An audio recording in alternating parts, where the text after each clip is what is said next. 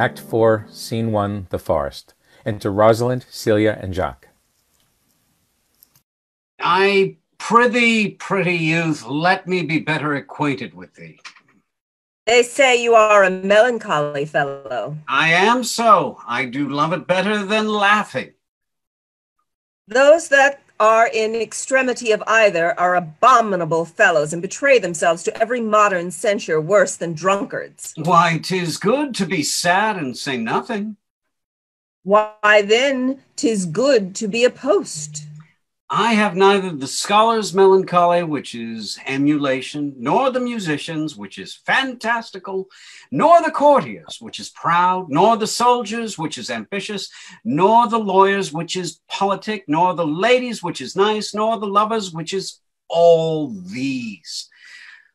But it is a melancholy of mine own, compounded of many simples, extracted from many objects, and indeed, the sundry contemplation of my travels, in which often rumination wraps me in the most humorous sadness. A traveler. By my faith, you have great reason to be sad. I fear you have sold your own lands to see other men's. Then to have seen much and to have nothing is to have rich eyes and poor hands. Yes, I've gained my experience. Enter Orlando. And your experience makes you sad. I had rather have a fool to make me merry than experience to make me sad, and to travel for it too. Good day, and happiness, dear Rosalind. Nay, then, God buy you, and you talk in blank verse. Farewell, Monsieur Traveler. Look how you lisp and wear strange suits. Disable all the benefits of your own country, be out of love with your nativity, and almost chide God for making you that countenance which you are, or I will scarce think you have swam in a gondola. Why, how now, Orlando? Where have you been all this while? You have a lover, and you serve me with such another trick. Never come in my sight more. My fair Rosalind, I come within an hour of my promise. Break an hour's promise in love. He that will divide a minute into 1,000 parts and break but a part of the 1,000th part of a minute into the affairs of love, it may be said of him that Cupid hath clapped him on the shoulder, but I'll warrant him heart whole.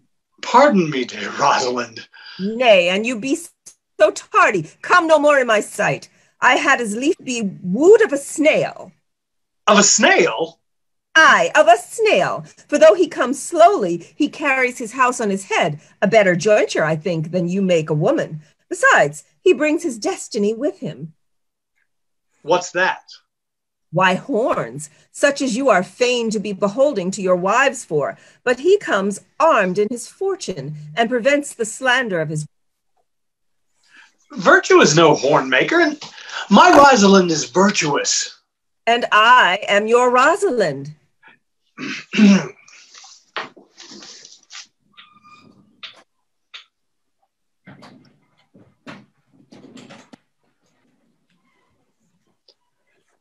There's Celia. And I am your Rosalind.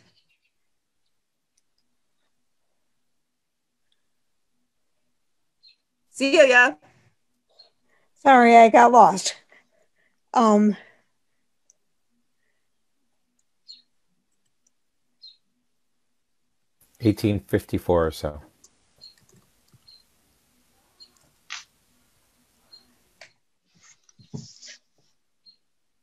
Let me say it and then she'll go on. Good idea. Oh. Can someone read in and we'll just continue and she can pick up? It pleases him to call you so, but he hath a Rosalind of better leer than you. Come, woo me, for now I am in a holiday humor, and like enough to consent. What would you say to me now, and I were your very, very Rosalind? I would kiss before I spoke. Nay, you were better first, and when you were gravelled for lack of matter, you might take occasion to kiss. Very good orators, when they are out, they will spit. And for lovers lacking, God warn us, matter. The cleanliest shift is to kiss. How if the kiss be denied? Then she puts you to entreaty, and there begins new matter. Who could be out being before his beloved mistress? Marry, that should you. If I were your mistress, or I should think my honesty ranker than my wit. What, of my suit? Not out of your apparel, and yet out of your suit. Am I not your Rosalind? I take some joy to say you are, because I would be talking of her. Well, in her person, I say, I will not have you. Then in mine own person, I die. No faith. Die by attorney. The poor world is almost 6,000 years old, and in all this time there was not any man died in his own person, videlicet, in a love cause. Troilus had his brains dashed out with a Grecian club, yet he did what he could to die before, and he is one of the patterns of love. Leander, he would have lived many a fair year, though Hero had turned none. And if it had not been for a hot midsummer night, or good youth, he went but forth to wash him in the Hellespont, and being taken with the cramp was drowned. And the foolish chroniclers of that age found it was Hero of Sestos. But these are all lies. Men have died from time to time, and worms have eaten them, but not for love. I would not have my right Rosalind of this mind, for I protest, her frown might kill me. By this hand, it will not kill a fly. But come now, I will be your Rosalind in a more coming on disposition, and ask me what you will, I will grant it. Then love me, Rosalind. Yes, faith will I. Fridays and Saturdays and all. And wilt thou have me? Aye, and 20 such. What sayest thou? Are you not good? I hope so. Why then, can one desire too much of a good thing? Come, sister, you shall be the priest and marry us. Give me your hand, Orlando. What say you, sister? Pray thee, marry us. I cannot say the words. You must begin. Will you, Orlando? Go to. Will you, Orlando, have to wife this Rosalind? I will. Aye, but when? Now, as fast as she can marry us. Then you must say, I take thee, Rosalind, for wife. I take thee, Rosalind, for wife. I might ask you for your commission, but I do Tando for my husband. There's a girl goes before the priest, and certainly a woman's thought runs before her actions. So do all thoughts. They are winged. Now, tell me how long you would have her after you have possessed her. Forever and a day. Say, a day without the ever. No, Orlando. Men are April when they woo, December when they wed. Maids are May when they are maids. But the sky changes when they are wives. I will be more jealous of thee than a Barbary cock pigeon over his hen, more clamorous than a parrot against rain, more newfangled than an ape, more giddy in my desires than a monkey. I will weep for nothing like Diana in the fountain, and I will do that when you are disposed to be merry. I will laugh like a hind, and that when thou art inclined to sleep. But will my Rosalind do so? By my life, she will do as I do. Oh, but she is wise. Or else she could not have the wit to do this. The wiser, the waywarder. Make the doors upon a woman's wit, and it will out at the casement. Shut that, and 'twill out at the keyhole. Stop that, 'twill fly with the smoke out of the chimney. A man that had a wife with such a wit, he might say, wit, whither wilt? Nay, you might keep that check for it till you met your wife's wit going to your neighbor's bed. And what wit could wit have to excuse that? Marry to say she came to seek you there. You shall never take her without her answer, unless you take her without her tongue. Oh, that woman that cannot make her fault her husband's occasion. Let her never nurse her child herself, or she will breed it like a fool.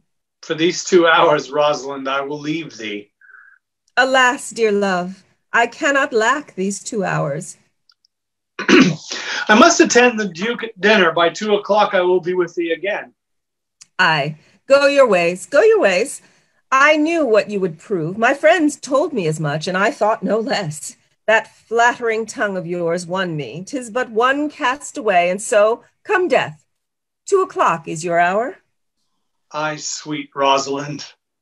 By my troth, and in good earnest, and so God mend me, and by all pretty oaths that are not dangerous, if you break one jot of your promise, or come 1 minute behind your hour, I will think you the most pathetical break promise, and the most hollow lover, and the most unworthy of her that you call Rosalind, that may be chosen out of the gross band of the unfaithful.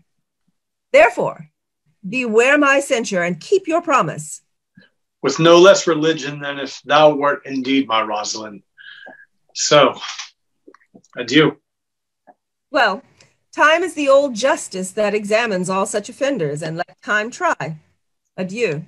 Exit Orlando. You have simply misused our sex in your love prate. We must have your doublet and hose plucked over your head, and show the world what the bird hath done to her own nest. Oh, coz, my pretty little coz, that thou didst know how many fathom deep I am in love. But it cannot be sounded. My affection hath an unknown bottom, like the Bay of Portugal.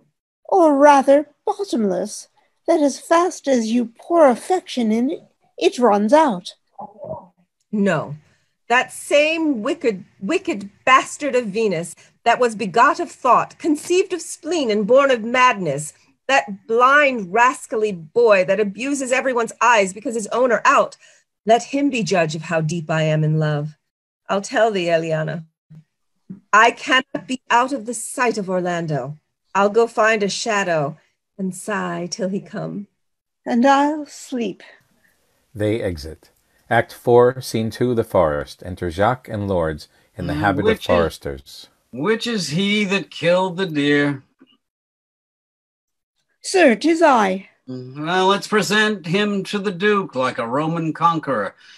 And it would do well to set the deer's horns upon his head for a branch of victory. Have you no song, Forester, for this purpose? Yes, sir. Sing it. 'Tis no matter how it be in tune, so it make noise enough. What shall he have that killed the deer is leather, skin, and horn to wear? Then sing him home, have no more scorn to wear the horn. It was a crust ere thou wast born. Thy father's father wore it, and thy father bore it. The horn, the lusty horn, is not a thing to laugh to scorn. They exit. Act 4, Scene 3, The Forest. Enter Rosalind and Celia. How say you now? Is it not past 2 o'clock? And here much Orlando. I warrant you with pure love and troubled brain, he hath ta'en his bow and arrows, and is gone forth to sleep. Look, who comes here? Enter My Silvia. errand is to you, fair youth. My gentle Phoebe did bid me give you this. I know not the contents, but, as I guess, by the stern brow and waspish action she did use as she was writing of it, it bears an angry tenor. Pardon me, I am but a guiltless messenger. Patience herself would startle at this letter and play swaggerer. Bear this, bear all. She says, I am not fair, that I lack manners. She calls me proud, and that she could not love me, were a man as rare as Phoenix. Odds my will, her love is not the hare that I do hunt. Why writes she so to me? Well, shepherd, well, this is a letter of your own device. No, I protest, I know not the contents. Phoebe did write it. Come, you are a fool, and turned into the extremity of love. I saw her hand. She has a leathern hand, a freestone colored hand. I verily did think that her old gloves were on, but 'twas her hands. And she has a housewife's hand, but that's no matter. I say she never did invent this letter. This is a man's invention, and his hand. Sure, it is hers. Why, 'tis a boisterous and and a cruel style, a style for challengers. Why, she defies me, like Turk to Christian. Woman's gentle brain could not drop forth such giant rude invention, such Ethiop words, blacker in their effect than in their countenance. Will you hear the letter? So please you, for I never heard it yet heard too much of Phoebe's cruelty. She Phoebes me. Mark how the tyrant writes. Art thou God to shepherd turned, that a maiden heart hath burned? Can a woman rail thus? Call you this railing? Why, thy God's head laid apart, warst thou with a woman's heart?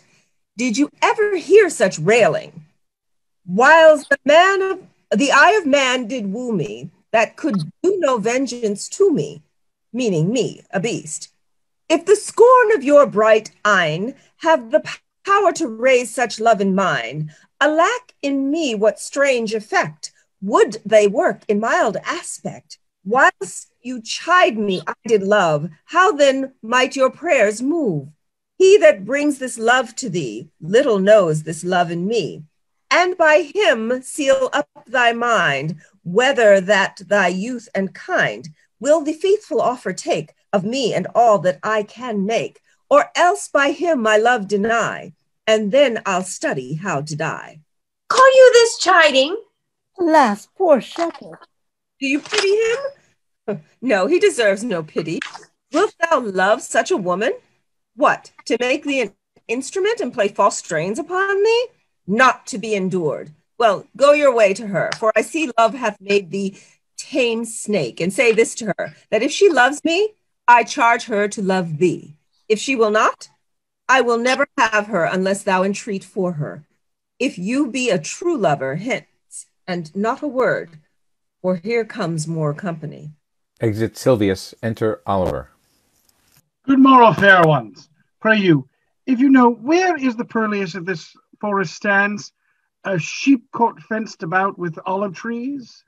West of this place, down in the neighbor bottom, the rank of osiers by the murmuring stream, left at your right hand, brings you to the place. But at this hour the house doth keep itself, there is none within.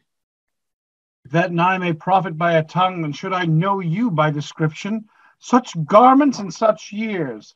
The boy is fair, a female favor, and bestows himself like a ripe sister, the woman low and browner than her brother. Are not you the owner of the house I did inquire for? It is not no boast being asked to say we are. Orlando doth commend him to you both, and to that youth he calls his Rosalind he sends this bloody napkin. Are you he? I am. What must we understand by this? Some of my shame, if you will know of me what man I am, and how and why and where this handkerchief was stained. I pray you, tell it. When last the young Orlando parted from you, he left a promise to return again within an hour, and pacing through the forest, chewing the food of sweet and bitter fancy, lo, what befell? He threw his eye aside, and mark what object did present itself. Under an oak, whose boughs were mossed with age, and high-top bald with dry antiquity, a wretched, ragged man, overgrown with hair, lay sleeping on his back. About his neck, a green and gilded snake has wreathed itself, who, with her head nimble in threats, approached to the opening of his mouth. But suddenly, seeing Orlando, it unlinked itself, and with indented glides and did slip away into a bush, under which bush's shade a lioness, with udders all drawn dry, lay crouching, head on ground, with cat-like watch. When that the sleeping man should stir, for 'tis the royal disposition of that beast to prey on nothing that doth seem as dead. This seen, Orlando did approach the man, and found it was his brother, his elder brother. Oh, I have heard him speak of that same brother, and he did render him the most unnatural that lived among men. And well he might do, for well I know he was unnatural. But to Orlando, did he leave him there? Food to the sucket and hungry lioness? Twice did he turn his back, and purpose so, but kindness nobler than revenge, and nature stronger than his just occasion, made him give battle to the lioness, who quickly fell before him, in which hurtling from the miserable slumber, I awake. Are you his brother? Was you he rescued? Was it you that so oft contrived to kill him? Was I? But 'tis not I. I do not shame to tell you what I was, since my conversion so sweetly tastes being the thing I am. But for the blackin? By and by, when from first to last betwixt us two tears our recontment had most kindly bathed, as how I came to that desert place in brief, he led me to the gentle Duke, who gave me fresh array and entertainment, committing me unto my brother's love, who led me instantly unto his cave. There stripped himself, and here upon my arm the lioness had torn some flesh away, which all this while had bled, and now he fainted, and cried in fainting upon Rosalind. Brief, I recovered him, bound up his wound, and after some small space, being strong at heart, he sent me hither, stranger as I am, to tell this story, that you might excuse his broken promise, and to give this napkin, dyed in his blood, unto the shepherd youth, that he did in sport doth call his Rosalind. Why, how now, Ganymede, sweet Ganymede. Many will swoon when they do to look on blood. There is more in it. Cousin Ganymede. Look, he recovers. I would I were at home. We'll lead you thither. I pray you, will you take him by the arm? Be of good cheer, youth. You are a man. You lack a man's heart. I do so, I confess it. Sarah, a body would think this was well counterfeited. I pray you, tell your brother how well I counterfeited. Hi-ho. This was not counterfeit. There is too great testimony in your complexion, and that was a passion of earnest. Counterfeit, I assure you. Well then, take a good heart and counterfeit to be a man. So I do, but I faith I should have been a woman by right. Come, you look paler and paler. Pray you, draw homeward. Good sir, go with us. That will I, for I must bear answer back, how you excuse my brother, Rosalind. I shall devise something, but I pray you fitting to him. Will you go? They exit. Act 5, Scene 1, The Forest. Enter Touchstone and Audrey. We shall find a time, Audrey. Patience, gentle Aubrey. Faith, the priest was good enough for all the old gentleman's saying. A most wicked Sir Oliver, Audrey, a most vile Martax. But, Audrey, there is a youth here in the forest lays claim to you. I know who 'tis. He hath no interest in me in the world. Here comes the man you mean. Enter William. It isn't meat and drink to me to see a clown. By my troth, we that have good wits have much to answer for. We shall be flouting. We cannot hold. Good evening, Audrey. Good evening, William. And good even to you, sir. Good evening, gentle friend. Cover thy head, cover thy head. Nay, prithee be covered. How old are you, friend? 25, sir. Oh, a ripe age. Is thy name William? William, sir. A fair name. Was born in the forest here. Aye, sir, I thank God. Thank God? Oh, a good answer. Art rich? Faith, sir, so. Oh, so is good. Very good. Very excellent good. And yet it is not. But it is so. Art thou wise? Aye, sir, I have a pretty wit. Why, thou sayest well. I do remember saying, the fool doth think he is wise, but the wise man thinks himself to be a fool. The heathen philosopher, when he had a desire to eat a grape, would open his lips when he put it into his mouth, meaning thereby that grapes were made to eat and lips to open. You do love this maid? I do, sir. Give me your hand. Art thou learned? No, sir. Then learn this of me. To have is to have, for it is a figure in rhetoric that drink, being poured out of a cup into a glass, by filling the one, doth empty the other. For all your writers do consent that ipse is he. Now, if you are not ipse, for I am he. Which he, sir? He, sir, that must marry this woman.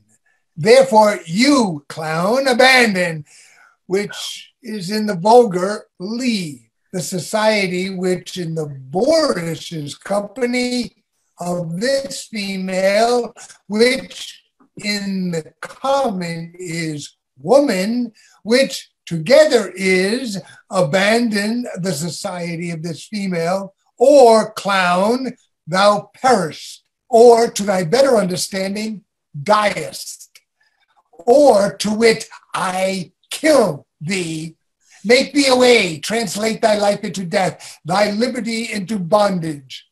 I will deal in poison with thee, or bastinado, or in steel.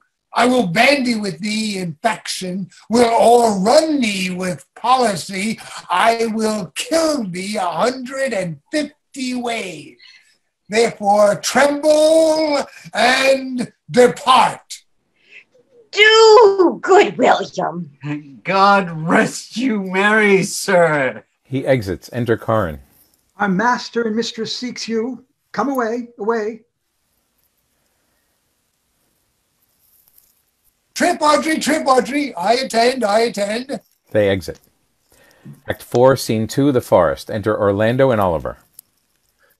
Is it possible that on so little acquaintance you should like her? That but seeing you should love her? And loving woo? And wooing she should grant? And will you persevere to enjoy her? Neither call the giddiness of it in question, the poverty of her, the small acquaintance, my sudden wooing, nor her sudden consenting, but say with me, I love Helena. Say with her that she loves me. Consent with both, we may enjoy each other. It shall be to your good. For my father's house, and all the revenue that was old Sir Rowland's, will I estate upon you, and here live and die a shepherd. You have my consent. Let your wedding be tomorrow.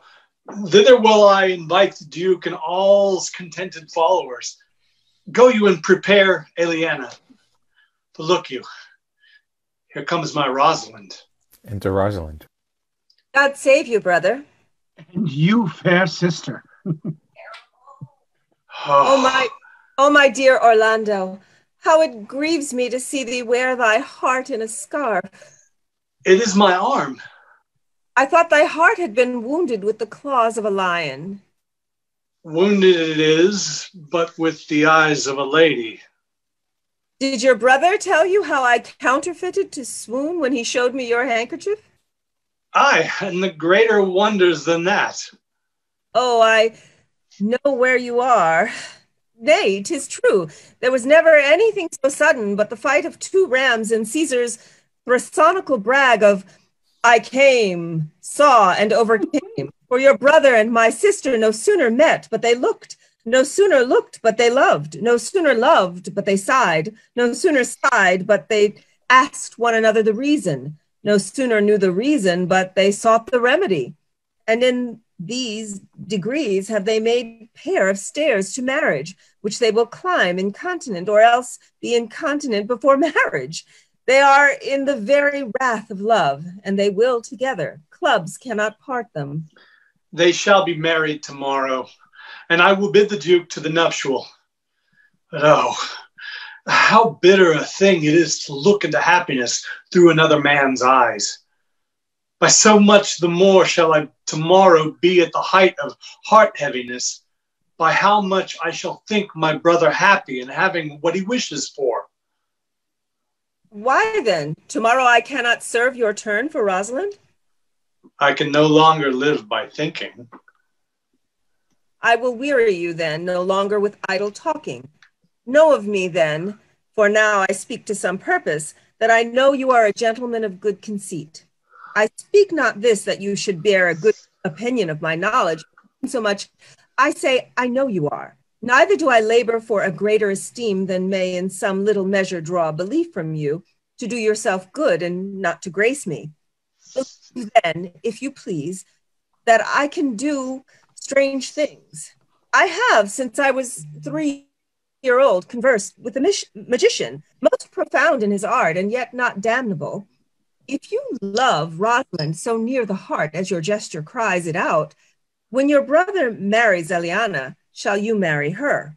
I know into what straits of fortune she is driven, and it is not impossible to me, if it appear not inconvenient to you, to set her before your eyes tomorrow, human as she is, and without any danger. Speakest thou in sober meanings? By life I do, which I tender dearly, though I say I am a magician. Therefore, put you in your best array, bid your friends, for if you will be married tomorrow, you shall, and to Rosalind, if you will. Look, here comes a lover of mine and a lover of hers. Youth, you have done me much ungentleness to show the letter that I writ to you. I care not if I have. I study to seem despiteful and ungentle to you. You are there, followed by a faithful shepherd. Look upon him, love him, he worships you. Good shepherd, tell this youth what 'tis to love. It is to be all made of sighs and tears, and so I am for Phoebe. And I for Ganymede. And I for Rosalind. And I for no woman. It is to be all made of faith and service, and so I am for Phoebe. And I for Ganymede. And I for Rosalind. And I for no woman. It is to be all made of fantasy, and all made of passion, and all made of wishes, all adoration, duty, and observance, all humbleness, and patience, and impatience, all purity, all trial, all obedience, and so I am for Phoebe. And so I am for Ganymede. And so I am for Rosalind. And so I am for no woman. If this be so, why blame you me to love you? If this be so, why blame you me to love you? If this be so, why blame you me to love you? Why do you speak to? Why blame you me to love you? To her that is not here, nor doth not hear. Pray you, no more of this. 'Tis like the howling of Irish wolves against the moon. To Sylvius. I will help you. I will help you if I can. To Phoebe. I would love you if I could. Tomorrow, meet me all together. To Phoebe. I will marry you if ever I marry woman, and I'll be married tomorrow. To Orlando. I will satisfy you if ever I satisfied man, and you shall be married tomorrow. To Sylvius. I will content you if what pleases you contents you, and you shall be married tomorrow. To Orlando. As you love Rosalind, meet. To Sylvius. As you love Phoebe, meet. And as I love no woman, I'll meet. So fare you well. I have left you commands. I'll not fail if I live. Nor I. Nor I. They exit. Act 5, Scene 3, The Forest. Enter Touchstone and Audrey. Tomorrow is the joyful day, Audrey. Tomorrow we will be married. I do desire it with all my heart, and I hope it is no dishonest desire to be a woman of the world. Here comes 2 of the banished duke's pages. Enter Pages. Well met, honest gentlemen. By my troth, well met. Come, sit, and a song. We are for you, sir. Sit in the middle. Shall we clap and do it roundly without hulking or spitting or saying we are hoarse? We are the only prologues to a bad voice. If faith, and both in a tune like two gypsies on a horse. It was a lover and his lass with a hey and a ho and a hey nonny no, that o'er the green cornfield did pass in the springtime, the only pretty ring time when the birds do sing, hey ding-a-ding-ding. Sweet lovers love the spring. Between the acres of the rye, with a hey and a ho and a hey nonny no, these pretty country folk would lie in the springtime, etc. This carol they began that hour with a hey and a ho and a hey nonny no, how that a life was but a flower in the springtime. And therefore take the present time with a hey and a ho and a hey nonny no, for love is crowned with the prime, the springtime.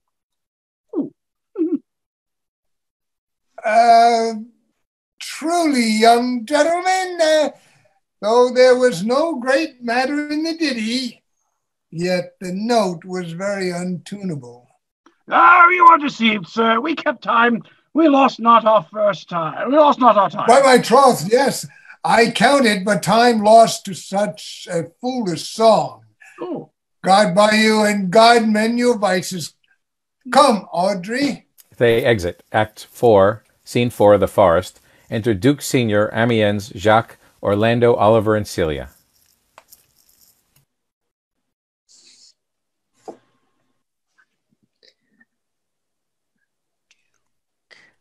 Is the Duke still around? Dost thou believe, Orlando, that the boy can do all this that he hath promised? I sometimes do believe, and sometimes do not. As those that fear they hope, and know they fear. Enter Rosalind, Silvius, and Phoebe. Once more, while our compact is urged. You say, if I bring your Rosalind, you will bestow her on Orlando here? That would I, had I kingdoms to give with her. And you say, you will have her when I bring her?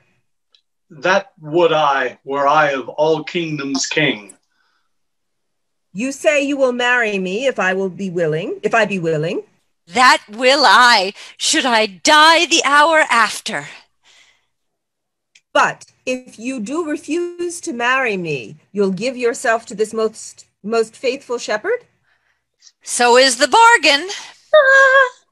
You say that you'll have Phoebe if she will?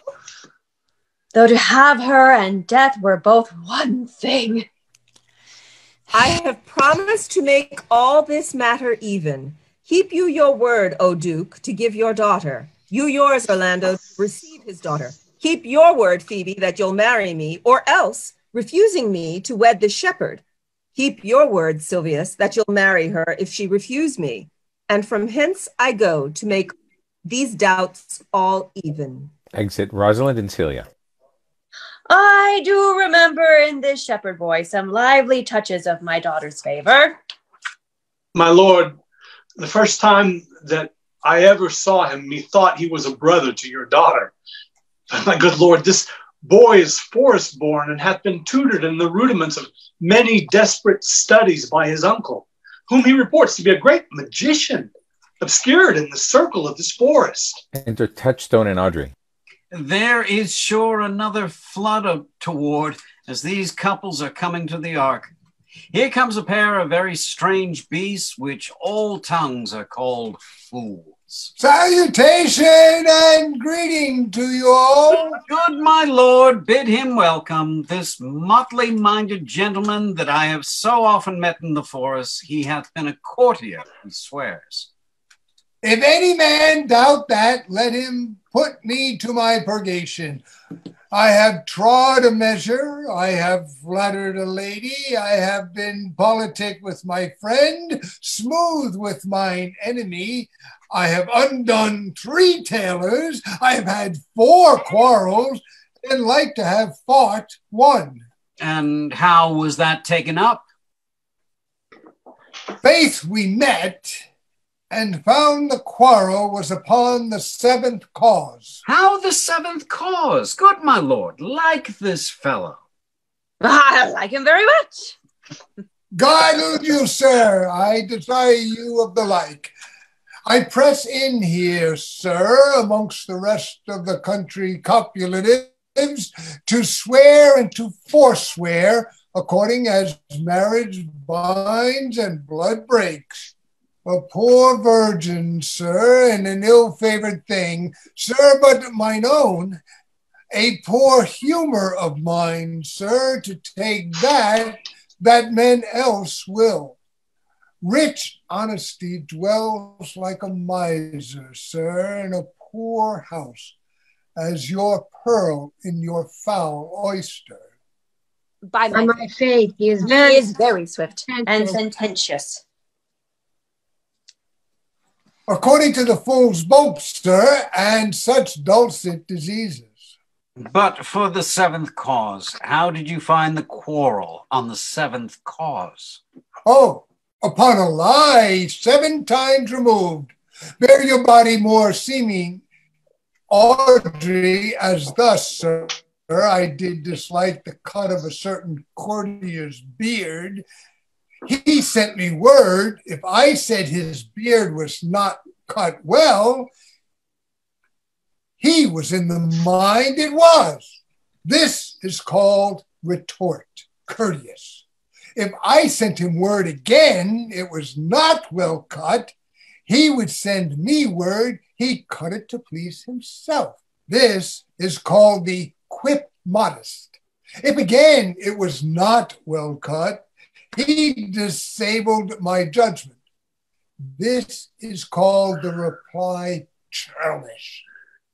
It was not well cut. He would answer, I spake not truth. This is called reproof valiant. If again it was not well cut, he would say, I lie. This is called countercheck quarrelsome.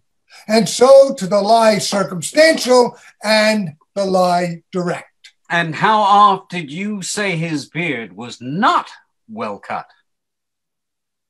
I durst not go further than the lie circumstantial, nor he durst not give me the lie direct.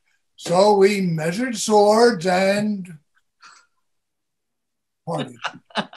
Can you nominate in order now the degrees of the lie? Oh, sir, we quarrel in print by the book, as you have books for good manners. I will name you the degrees. First, the retort courteous. The second, the quip modest. The third, the reply churlish. The fourth, reproof valiant. The fifth, the countercheck quarrelsome. The sixth, the lie with circumstance. The seventh, the lie direct. All these you may avoid, but the lie direct. And you may avoid that too with if. I knew when 7 justices could not take up a quarrel, but when the parties met themselves, one of them thought but of an if, as if you said so, then I said so. And they shook hands and swore brothers. Your if is the only peacemaker, much virtue in it. Is this not a rare fellow, my lord? He's as good as anything, and yet a fool. He uses his folly like a stalking horse, and under the presentation of that, he shoots his wit. Enter Hymen, Rosalind, and Celia. Still music. Hymen.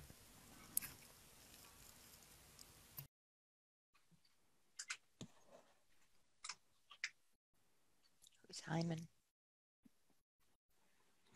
Oh, So she's Luke. on mute. She's muted. She's on mute. Somebody read it. So I bar confusion, 'tis I must make conclusion of these a most strange events. Here's 8 that must take hands to join in Hymen's bands. If truth holds to contents, you and you cross shall part. You and you are heart. You to his love must accord, or have a woman to your lord. You and you are sure together, as the winters in foul weather. Whiles the wedlock hymns we sing, feed yourselves of questioning, that reason wonders may diminish. How thus we meet, and thus we things we finish. Wedding is great Juno's crown, O blessed bound and born in bed. 'Tis Hymen's people's every town. High wedlock wed, then be honored. Honor, high honor, and renown to Hymen God in every town. If there be truth and light in sight, you are my daughter. If there be truth in sight, you are my Rosalind. If sight and shape be true, why then, my love, adieu. I'll have no father if you be not he. I'll have no husband if you be not he. Nor ne'er wed woman if you be not she.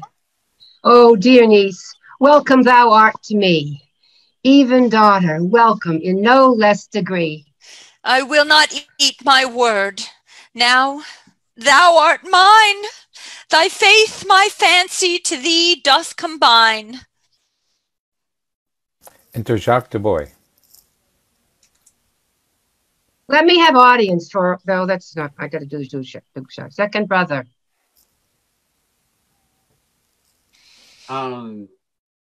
Let me have audience for a word or two. I am the second son of old Sir Roland, that bring these tidings to this fair assembly. Duke Frederick, hearing how that very day men of great worth resorted to this forest, addressed a mighty power, which were on foot in his own conduct, purposefully to take his brother here and put him to the sword. And to the skirts of this wild wood he came, where meeting an old religious man, after some question with him, was converted, both from his enterprise and from the world, his crown bequeathing to his banished brother, and all their lands restored to them again, that were with him exiled. This to be true, I do engage my life. Welcome, young man. Thou offerest fairly to thy brother's wedding. To one his lands withheld, and to the other, a land itself is large, a potent dukedom. First, in this forest, let us do those ends, that here were well begun and well begot. And after every of this happy number that have endured shrewd days and nights with us, shall share the good of our returned fortune, according to the measure of their states. Meantime, forget this newly fallen dignity, and fall into our rustic revelry, play, music, and you brides and bridegrooms all, with measure heaped in joy to the measure's fall. Sir, by your patience, if I heard you rightly, the Duke hath put on religious life and thrown into neglect the pompous court. He hath. So him will I. Out of these convertites, there is much matter to be heard and learned. To the Duke. You to your former honor I bequeath. Your patience and your virtue well deserve it. To Orlando. You to a love that your truth faith doth merit. To Oliver. You to your land and love and great allies. To Silvius. You to a long and well-deserved bed. To Touchstone. And you to your wrangling, for thy loving voyage is but 2 months victuated. So to your pleasures. I am for other than for dancing measures.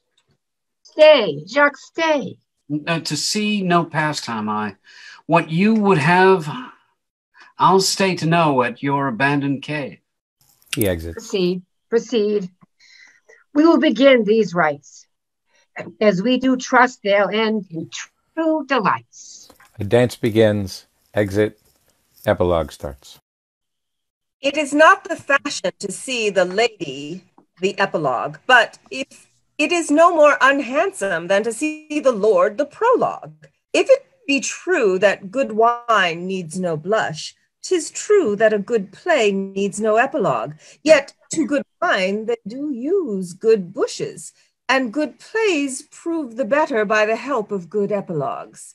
What a case am I then that am neither a good epilogue, nor cannot insinuate with you in the behalf of a good play. I am not furnished like a beggar, therefore to beg will not become me. My way is to conjure you, and I'll begin with the women. I charge you, O women, for the love you bear to men, to like as much of this play as please you.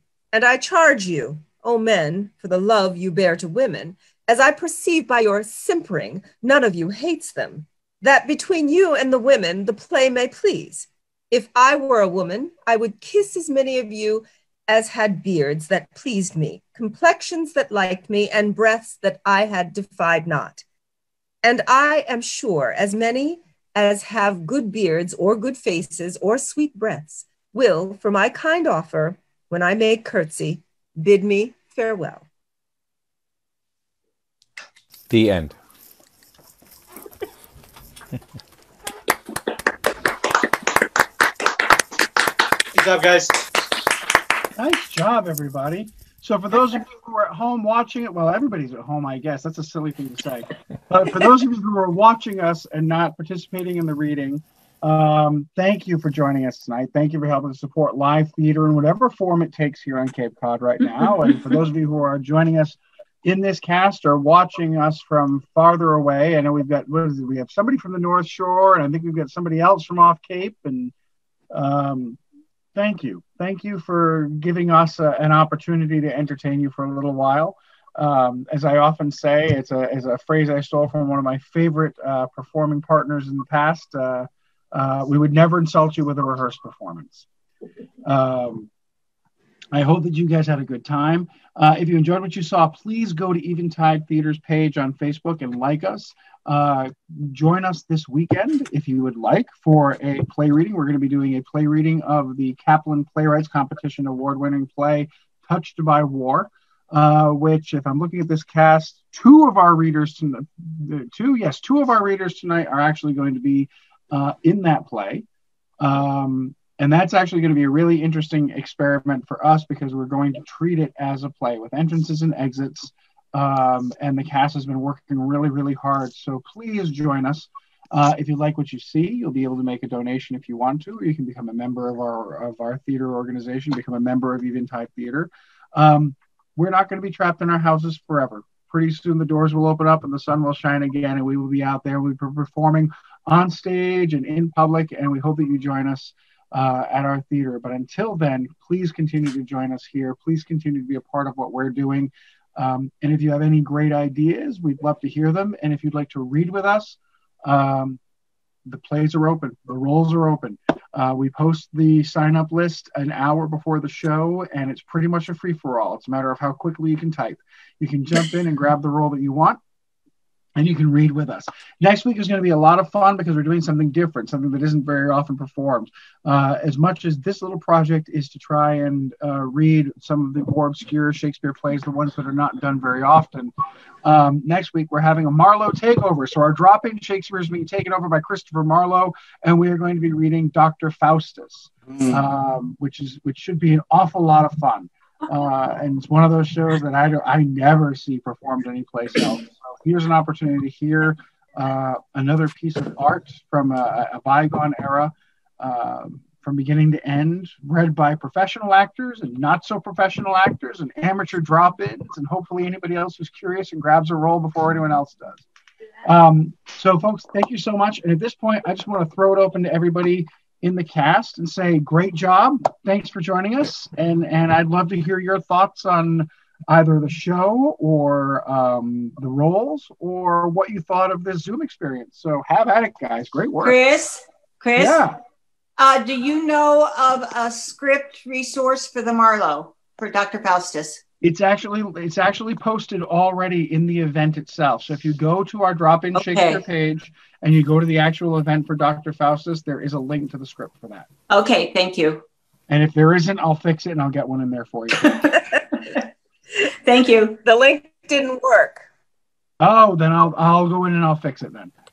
Okay, thank you. It'll definitely be ready by next week, I promise. Thank you for putting this together. Everyone. Hey, I love doing this for you guys, and I love that you guys are taking part in this. So this is so much fun. It really is an amazing experience, and to see all of these lovely faces that I miss.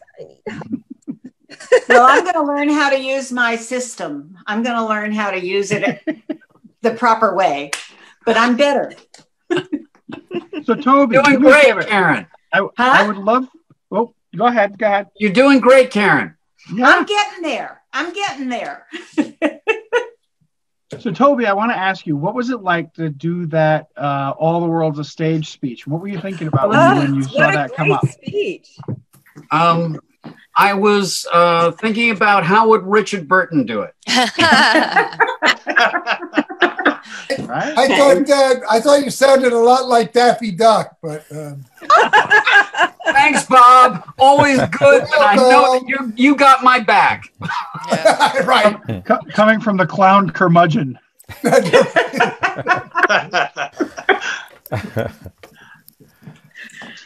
Anyway, All right, it's then. wonderful to see all of you guys, and it's such great fun to do this. It really is. And it's good to see people that I don't even know and have them be a part of this. It's such a great experience. So I see a couple of faces that I'm not familiar with. We've had a few people who have been back here, but we've got Ed and we've got Katie. Ed and Katie, why don't you tell us where you guys come from and what brought you to our table? Oh, by the way, Katie, you're muted. Next Thursday, No, Karen. there is a thing. Karen, we're talking to Ed.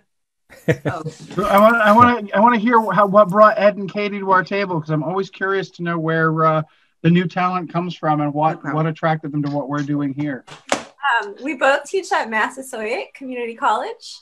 I actually live up in Waltham, but we're also both colleagues with Lisa Zinzia-Sopka, and she's the one who, she's connected with you guys somehow, and she mentions that you guys were doing this play reading, and I went, oh, I love this play. I want to be a part. Awesome. So Katie's done a lot of Shakespeare before. I'm fairly new to Shakespeare. I've been doing the theater at home with Katie. Where's the group that you? Katie brought me to both this and that group. I've performed at mostly at South Shore. I live in Plymouth, but I've performed at Braintree, Duxbury, Hingham, really the whole area at various at theaters and for many years. So Plymouth. So a chance to perform the show that I was in got pushed and don't know when it's going to go back up. So this is a chance to be part of something. So I really enjoyed it. Thank you. Cool. Yeah, Well, Ed has worked. Ed has worked will. with our theater company, the theater at Hollywood and Vine, with Jeff and I. I have. We love him. A lot of fun. Thank you. And I've worked with Ed at the Nemasket River Productions and Pamela there too, which is a lot of good shows. Yeah. There. My home Borough. theater group is actually in Somerville. And they're called Theater at First.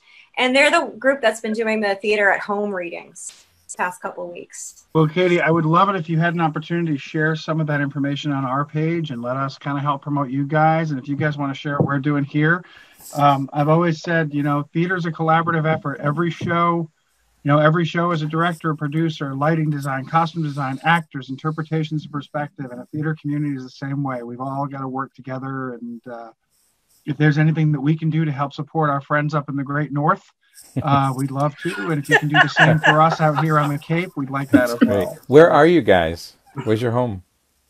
We're based in Dennis, Massachusetts. So Ed, we got to get you to cross this bridge at some point. Yeah, I'll cross. Yeah, absolutely. Hey Ed, Thank you. it's not that deep. It's an easy ride from Plymouth. All right. Well, you know what? He gave himself away when he said Hingham, because honestly, if he's willing to drive to Hingham from Plymouth, he can easily drive to Dennis. We're talking about we're actually probably closer. Yeah. Driven to Braintree from Plymouth, so and Middleborough, so. Yeah. Well, we've got those scary bridges that people have to cross. I know, it's all those cars waiting to get over that scares me. They're only scary in the summertime. You can stop at the Donkeys and get a coffee. Right, fair enough. This was a great show. Thank you, everyone.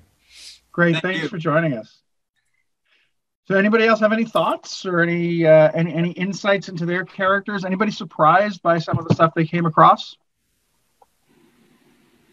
It's such a good play. It is such a good play. It's got great parts for women and men. And, it just works so well as a comedy. I love the music in it, and I've seen seriously, I've seen productions of this where, you know, different eras they do the music different ways. So they take the words and they pick a genre of music and they play it, and it really just elevates the whole production. Yeah, I saw it in Shakespeare and Company, I don't know, last year or so, a couple years ago, and they almost made a musical out of it. And I was trying to sing along to make it seem like more of a full chorus. But somebody wrote in the chat, you know, please do not sing. And I thought, oh, gee, I think that person who wrote that left the group. Yeah, you can't. Oh, my. I was trying to make it, you know, sound like a full chorus of everyone having fun, but someone didn't like it. No, you can't do it. It just doesn't work on Zoom. Yeah, Zoom cuts out the mics. Sounds like hell, I guess. I know. Well, I got to give you a lot of credit, Pamela. This show in particular was quite a lift for you. You had a lot of fun. Oh, yeah. You did a good job, Pam. Nice job. Thank you. I have to say, I'm not as familiar with this show, so I really didn't know. Yeah. Oh, you did well. That was as cold of a reading as you've ever heard. No rules, no rehearsal. That's our motto. I want to put in a plug for the wrestling match between Toby and Tim there in the beginning. That was awesome. Yes. That was, very good and good grunts. Yeah, I could hear the sound in that one. Sound effects that came across good. I'm pretty sure I could take you, Toby. Yeah, well, I don't know. I'm trained in stage combat, so you know. Yeah. Watch out. You stabbed me with a rubber knife. My husband just handed me a brandy. I'm loving it. Oh, nice. He's a good man. Wow, He's a good man. During one of those scenes where I didn't have much to do, I went and made myself a Negroni, and now it's gone. Hey guys, thank you so much. Thank you for all of your effort and all of your time. And I hope to see as many of you as we can back next week for Dr. Faustus. Again, it's going to be a unique piece for us. And 2 weeks after that, we've got our Sonnet Slam. So if you're not familiar with the concept of Sonnet Slam, it's pretty straightforward. You pick your favorite sonnet, you can present it in the style of a slam poet, or you can write your own slam piece if you want to write your own slam sonnet, or just write something and join us. You know, share with us your favorite piece of poetry. It's literally going to be drop-in for anybody who wants to. It's truly a free-for-all. Think of it as a jazz cafe on Zoom, and we'll just be sitting around clicking. If you want to light up some cigarettes and you want to have some drinks, go for it. Nice. Guys, thank you so much. For those of you who are still watching, thank you for being a part of what we're doing here. This is a passion of ours. We have a great deal of love for the art and a great deal of love for the material. I hope that comes through to you. I hope that you come back and join us again.